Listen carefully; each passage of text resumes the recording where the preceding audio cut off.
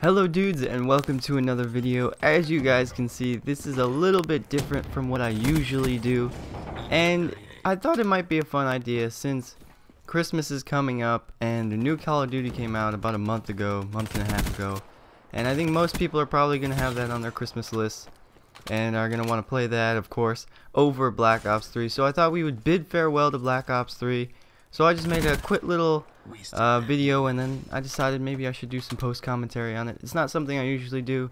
It's something I intended on doing when I started my channel, but never really got into it, and I thought it'd be fun to try to do it again. Of course, when the new Infinite Warfare starts to really get popular around Christmas time, I'll probably start posting more of those. I did buy the game. I bought the Legacy Edition, so I have both of them, and I'm looking forward to playing with you guys. I know you guys love playing with me, and I love playing with you guys too. And this guy got mad at me. I was playing with him, but it's so much fun to play with your friends, and I think we will really have a good time playing the new game. I've tried the COD 4, and I've also tried the Infinite Warfare. Infinite Warfare is very similar to Black Ops 3, so I don't know what kind of effect that will have on people. I don't think a lot of people enjoyed Black Ops 3 as much as I did. I thought it was a fun game, very difficult at times, especially with the what's it called, the VMP. The VMP, ooh man, that gun used to be a pain in the butt, and the Kuda of course is a good gun, but the Vesper here that I'm playing with Quick Draw is I thought it was a lot like the Scorpion in Black Ops 2, and it's something that has a lot of recoil, a lot of fire rate, and it's something you definitely need extended magazines on. Otherwise you're just gonna go through bullets so quick. But if you learn how to use the gun and you learn how to kind of burst it, it works really well. For example, right here, you just spray and it kills him so quickly. I mean, you can't do anything in that situation. He literally landed and he was dead before he could even turn around. But then there's other cases, of course, where I have to spray, and it's just, you know, medium range, and it's just not good. But I started off this game really badly. I started 3 and 5, I believe. I think I died a couple more times at the beginning. I cut the 3 and 5 part. I think I died a couple times in this footage at the beginning. But so it starts really slow. I don't know, 40 minutes in, 40 points in, I think I start killing some people. But after that, I kind of just go on a roll. And I'm actually surprised how many kills I have at the end of this game. It's not too impressive, and the KD ratio is not crazy, but it was a fun game, and I thought you guys might enjoy the footage. And you guys have been asking for some more Call of Duty as well, so I'm trying to post a little bit more of that. I think I've done a few more videos than usual on Call of Duty, and I intend on doing a lot of Call of Duty 4 videos because it is a great game. It's just like the original, maybe a little bit better. They added a couple of things.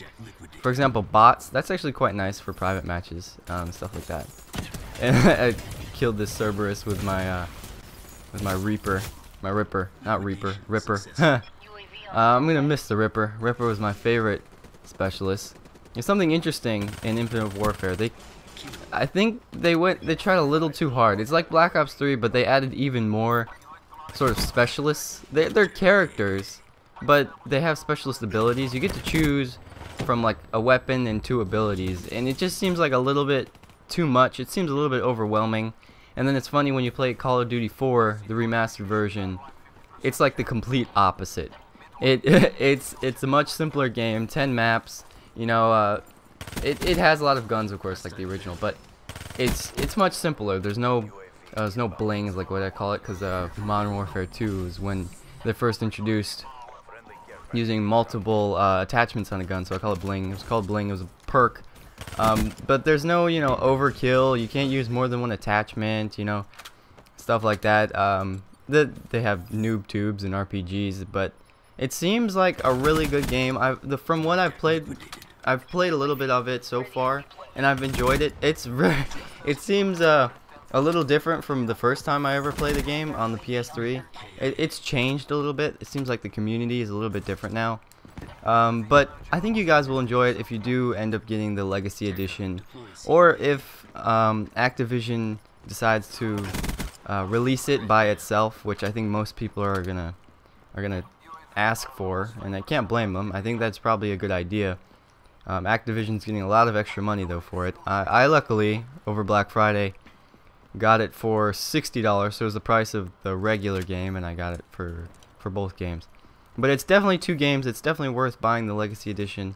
If you want to. It's 2 Call of Duty games. It's not just one and then a DLC of Modern Warfare. It's both. It's both, and it has a lot of game modes. There's 1v1s on Shipment as well, which is, I thought that was a nice playlist that they added. I had some fun with that.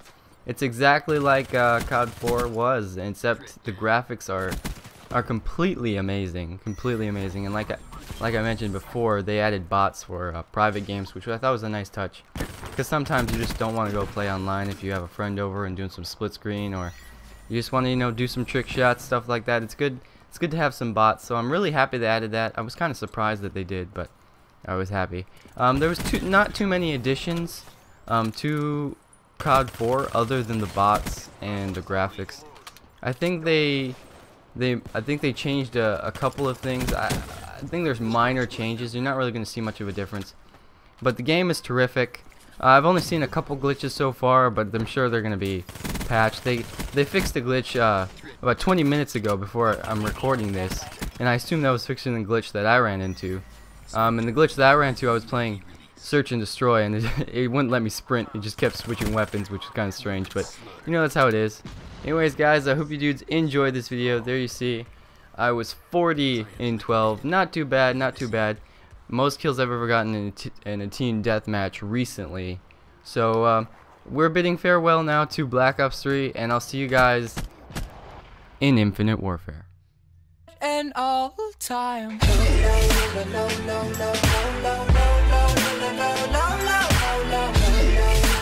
No.